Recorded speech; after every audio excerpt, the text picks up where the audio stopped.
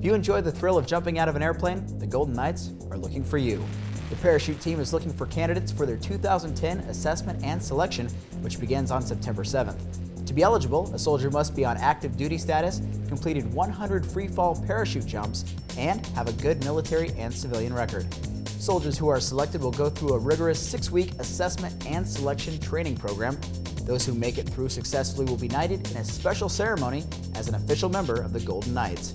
As a member of the team, a soldier will serve as the face of the Army to the American public during live parachute demonstrations, conduct tandem jumps, and compete in national and international parachuting competitions and exhibitions.